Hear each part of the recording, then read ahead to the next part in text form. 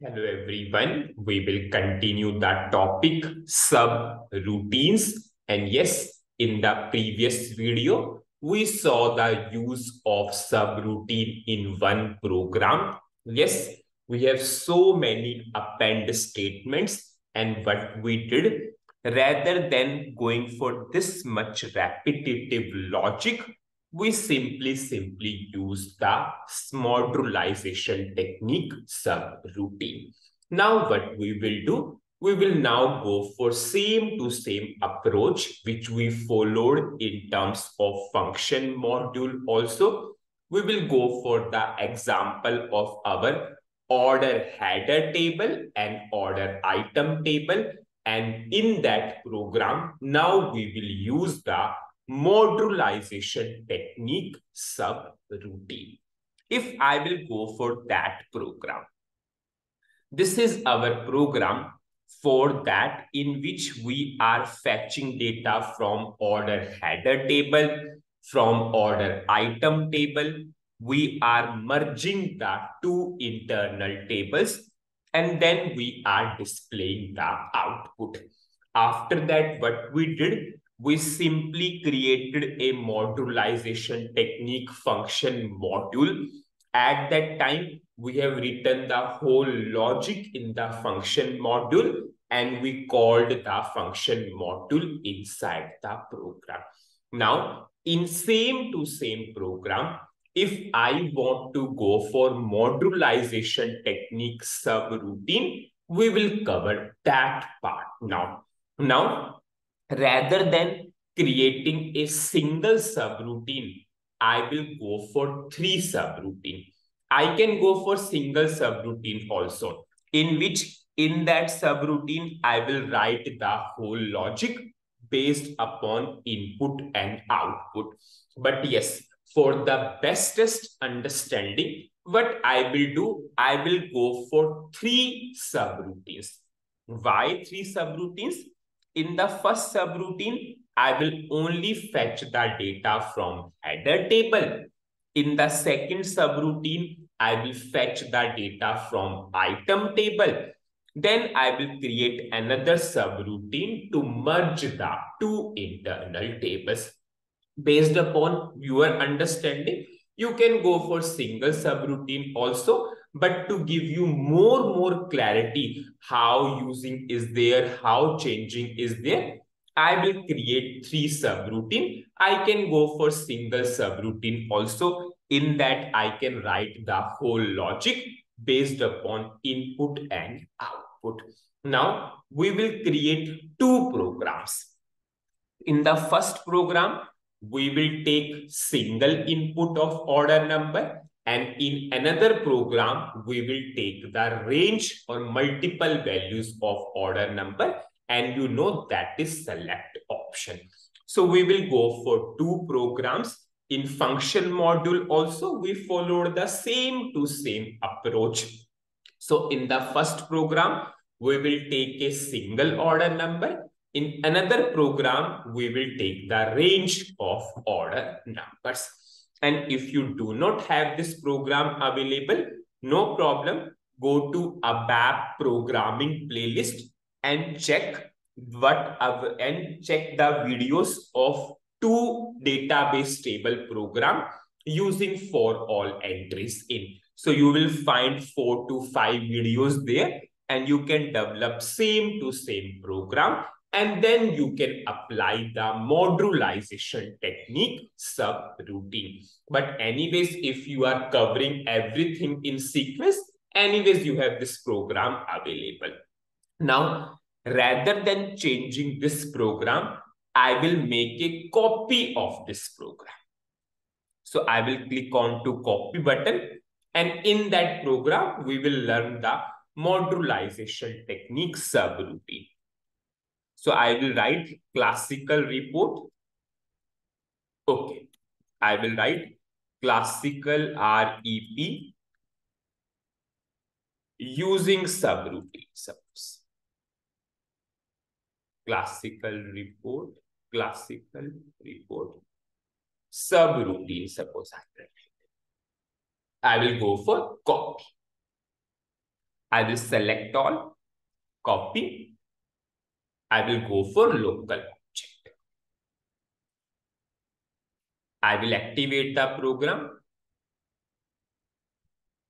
Firstly, in this program, rather than select option, we will go for single input of order number. So I will comment this as of now. I will cover both the things, parameter and select option. I will take a single input of order number. Suppose P underscore O and O. Type, I will give the data element of the order number. Then we will cover select option also. You will get more clarity. Now here, rather than in, we need to use equal to, because you all know whenever we have parameter, we need to use equal to. I will comment this also because it is related to select options. Done. So we have a program. In this program, we have written the logic in the continuous manner. We are fetching data from header table. We are fetching data from item table. We are merging the two internal table into one internal table. Then we are displaying the output. Now what I will do, in this program, we will use the modularization technique subroutine. Previously, we used function module also. Now, we will start with our first subroutine. For this particular part, I will create a subroutine. Just understand here what we are doing in this query.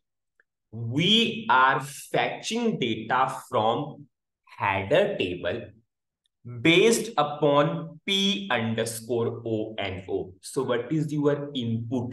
P underscore O and O, and data is going to which internal table?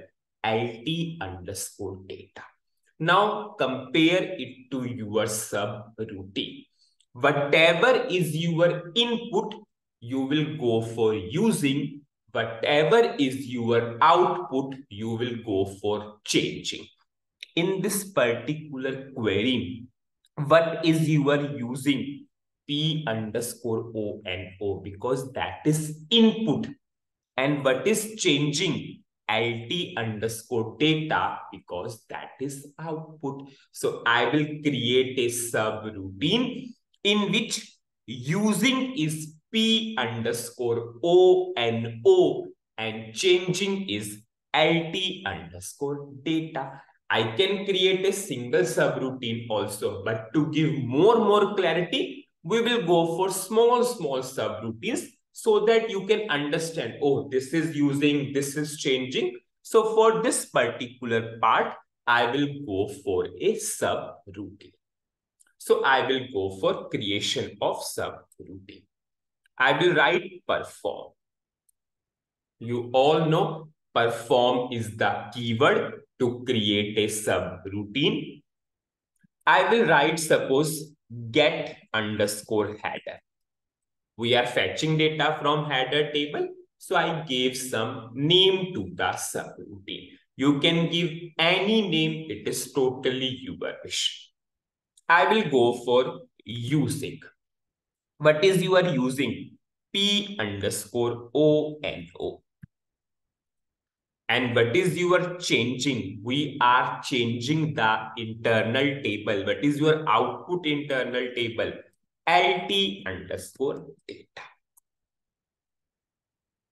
Now, I will double click on the name of the subroutine. It will ask me, do you want to create the subroutine? Yes, I want to create. Now, in your system, it might be the include name is coming with Z only, but I have the latest system, so I am giving Z before that. I'll just shorten the name. You can choose main program also. It's totally your wish. I will choose the include program. So in that include program, I will get form and end form. Now these are your formal parameters. This is your actual parameter. And have you seen? Never mismatch the number of actual and formal parameter. Many people, whenever they will do the practical, maximum time they will get this error because their formal parameters are not matching with the number of actual parameters. Now, second thing, what I saw, people will put dot here. Now, in that case, your line is ended here itself. No, you should not put dot here. You should put dot at the last, yes. And that's why sometimes they are getting the error different number of parameters. Suppose if you will put dot here itself, then in that case, your line is ended here. So what is your number of formal parameter? 1. And what is your number of actual parameter? It is 2. So you will get the error. So do not put that dot. Your line is ended here itself. Now, what the best conventions we used?